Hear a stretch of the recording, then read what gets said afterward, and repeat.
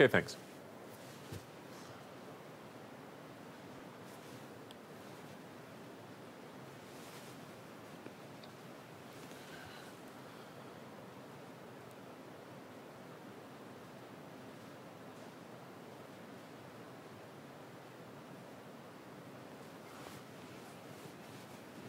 Great. Either or. Okay, great.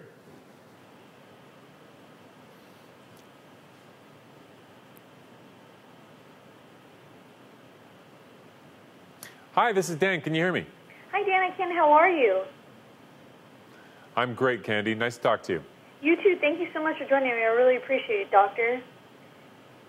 So can you tell us about the Science Channel special you're hosting, Death on a Comet, the Rosetta Mission? Yeah, this is the end of an incredible era in space travel. The Rosetta Mission has been a 12-year mission. It launched in 2004.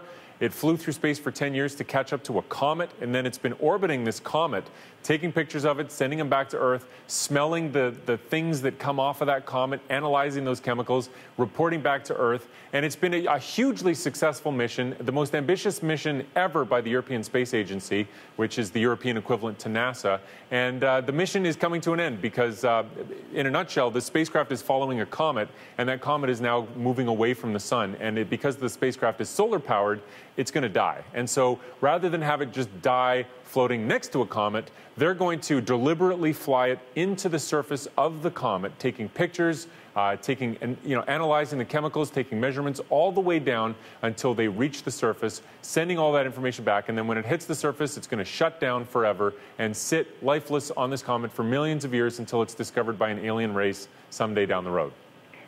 And what was the ultimate goal of this 12-year experiment? Well, I mean, the whole point was to understand comets better. And comets are interesting on their own because they're these weird things that, they're sort of like boring ice balls for most of their life, and then every once in a while one will go past the sun and light up with a big tail and then go back out into space and become boring again. And so understanding what they're made of is interesting in its own right. But the thing about comets is that they are like little time capsules from the earliest solar system. So before the sun lit up and before the Earth got made and all that stuff, there were chemicals out here. And everything that we have now has to be made from the chemicals that were there originally. And these comets are like little samples of what was here originally. And so if you can smell, if you can touch a comet and see what it's made of, you get an indication of where we come from. You get an indication of what those Lego bricks were in the big bucket of life before life ever evolved. And what role did they have in the evolution of life on Earth? Well, that's the big question is, does life on Earth have to come from comets? And so the reason that question is interesting is because Earth, for weird reasons, has way too much water. It's hard to explain where all the water came from on Earth. And one place you can find water in space is in comets. They're basically dirty snowballs. So if you had a comet that crashed into the Earth a long time ago and melted, maybe that's where our water came from. So that's a possibility that they've been looking at, and what they've been analyzing is the chemical structure of the water on comets and comparing it to the chemical structure of the water here on Earth. And the idea was to look at what's called the isotopes and to see whether they match. And the hope was, if we find out that this comet has the same water signature as the water on Earth, that is a strong indication that the water on Earth came from a comet, and that comets ultimately are responsible for water, and of course life evolved in water.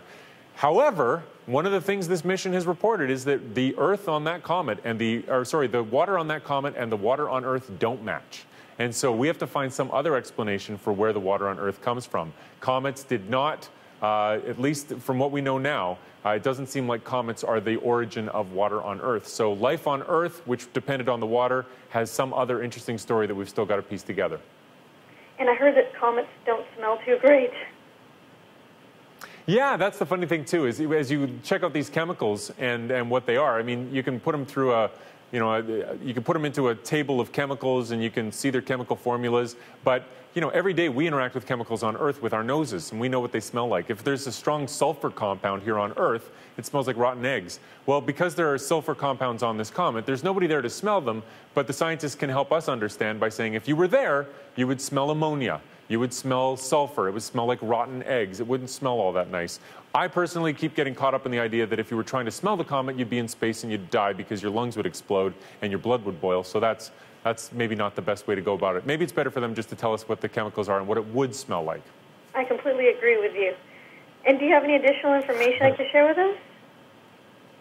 Yeah, I mean, this mission is just, it's a feel-good story in a time where there's so much to be stressed about. You know, the 21st century has been a whirlwind.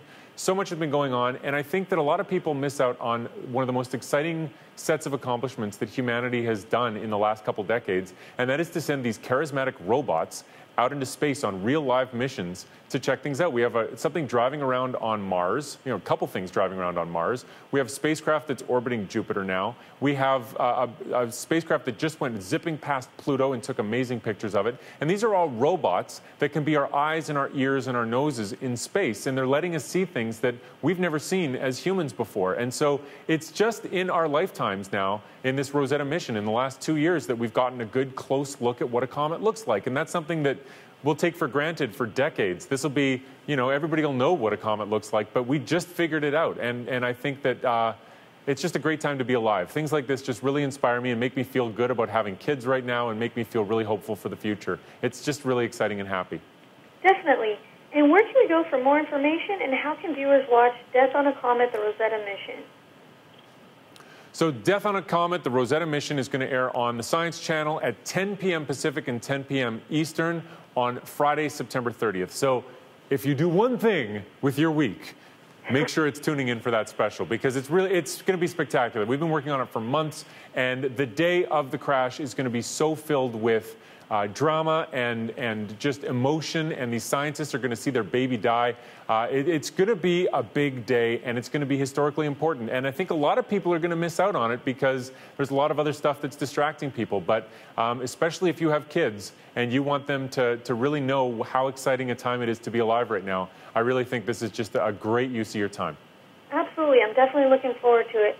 Well, thank you so much, Dr. Dan. I really appreciate you taking time out of your busy schedule to speak with me today. Have a great afternoon. Thank you so much, Candace. I appreciate it. Thank you. Bye-bye. Bye.